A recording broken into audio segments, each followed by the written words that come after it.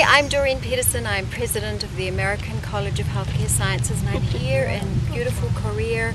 I'm at about 3,000 feet above sea level, and I'm here in this wonderful organic lavender farm which has a huge variety of medicinal plants. We've seen nasturtium, we've seen chamomile, we've seen echinacea, wonderful plantain, soapwort.